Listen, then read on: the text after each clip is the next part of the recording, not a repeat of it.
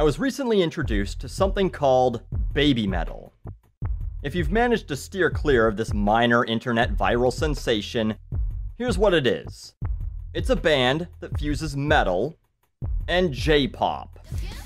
The results are, well, you can hear it.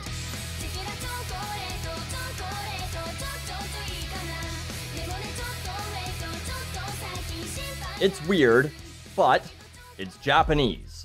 They got porn where octopi rape women, and they sell worn schoolgirl panties in vending machines. This isn't even close to the weirdest thing that's come out of the land of the rising sun. But the comments and some of the other things I've read about it remind me why I hate metalheads.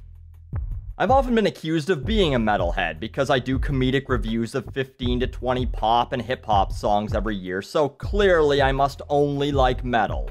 That's the only reasonable conclusion anyone could ever come up with, right? Like every genre, there are some songs I don't mind, and there are some songs I don't like at all, and metal is no exception. But I fucking hate metal fans as much as I hate any other group of fans. First off, I've never seen a group go so far out of their way to hate things. Babymetal isn't a great example, but like, no one came to it thinking, wonder what this is. Babymetal. I'll bet this'll be fucking face-meltingly awesome.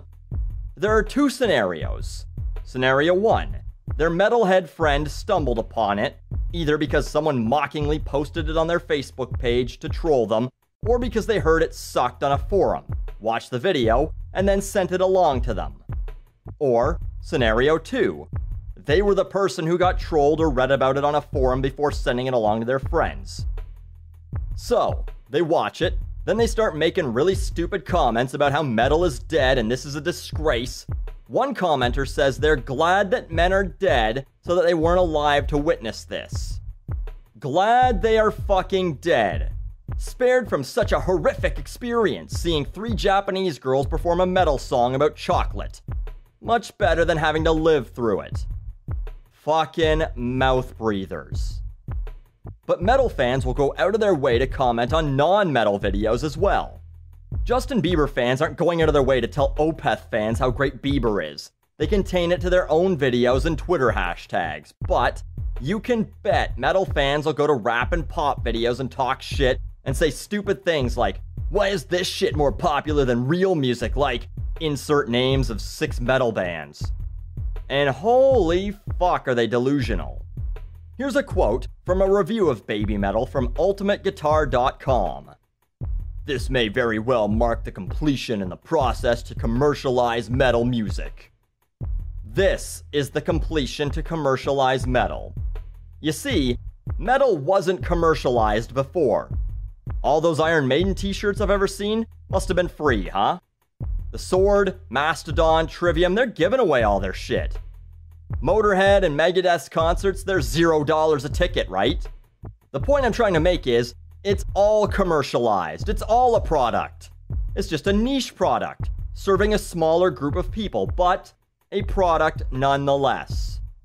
This idea that metal is more pure than pop music or whatever, it's like saying that Five Guys Burgers and Fries is a less commercialized company than McDonald's.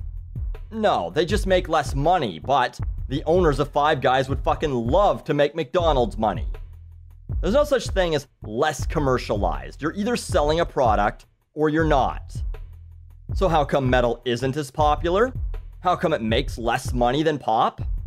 Because of the fans.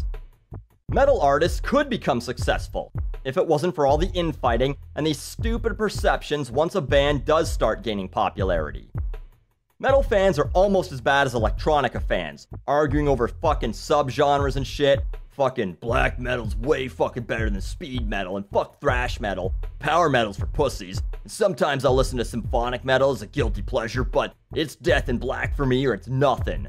And then someone will say, that's just a bunch of dudes grunting and burning down churches. Fuck you, speed and thrash are way better.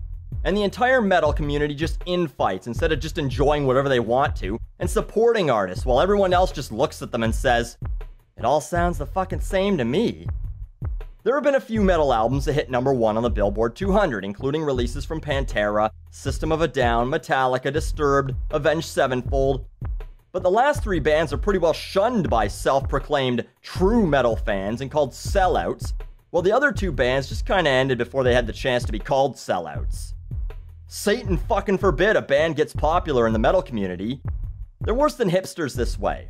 Something gets popular, immediately it sucks and the band's old stuff was way better, and they gotta go find something more obscure to like. And then they turn around and make nonsensical comments like, how come this isn't more popular than all that pop and rap shit on the charts? Huh. I have no fucking idea why. And getting back to Babymetal and this idea that it ruins metal, or that any band you don't like ruins other bands that you do like. How does it do that? How does Babymetal ruin metal? By it existing, does it cause your favorite bands to degrade in musical ability? Do old Sabbath records start disappearing? Hold on, everyone. 3 teenage girls sang J-pop while being backed by a metal band. Judas Priest, Dream Theater, Napalm Death, Sepultura, and Slayer have been wiped from the planet and everyone's memories. They never existed. The names I just said mean nothing.